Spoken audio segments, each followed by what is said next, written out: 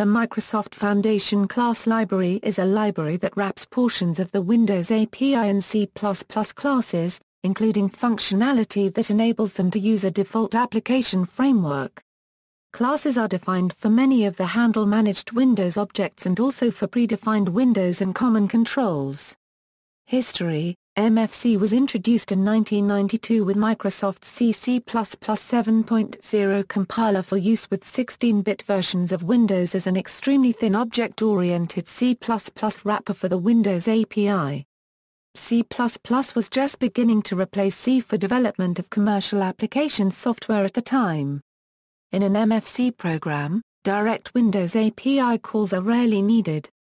Instead, programs create objects from Microsoft Foundation class classes and call member functions belonging to those objects. Many of those functions share their names with corresponding API functions. One interesting quirk of MFC is the use of A as the prefix for many functions, macros and the standard pre-compiled header name stdafxh. During early development, what became MFC was called Application Framework Extensions, and abbreviated A. The name Microsoft Foundation Classes was adopted too late in the release cycle to change these references. MFC 8.0 was released with Visual Studio 2005. MFC 9.0 was released with Visual Studio 2008. MFC is not included in the free edition of Visual C++ Express but is included in the commercial versions of Visual C++ 2010 and later. The Object Windows Library, designed for use with Borland's Turbo C++ compiler, was a competing product introduced by Borland around the same time. Eventually, Borland discontinued OWL development and licensed the distribution of the MFC headers, libraries and ELLs from Microsoft for a short time, though it never offered fully integrated support for MFC. Borland later released VCL to replace the OWL framework. Microsoft's emphasis on MFC has been reduced in favor of its .NET framework. MFC 7, 8 and 9 bridge elements of MFC with the .NET framework to aid developers in migrating to the new framework. The MSV C++ compiler backend can emit managed and native object file, S. The linker can then build them together, generating mixed applications, allowing existing native applications to use managed extensions in a seamless manner. Though Microsoft has de-emphasized MFC, it remains a widely used framework. A lightweight alternative to MFC is the Windows Template Library. C++ Express version compiles WTL applications, but does not include the IDE support of the standard, professional and team editions. Features: at the time of its introduction, MFC provided C++ macros for Windows message handling, exceptions, runtime type identification, serialization and dynamic class instantiation. The macros for message handling aimed to reduce memory consumption by avoiding gratuitous virtual table use and also to provide a more concrete structure for various Visual C++ applied tools to edit and manipulate code without parsing the full language. The message handling macros replaced the virtual function mechanism provided by C++. The macros for serialization, exceptions, and RTTI predated availability of these features in Microsoft C++ by a number of years.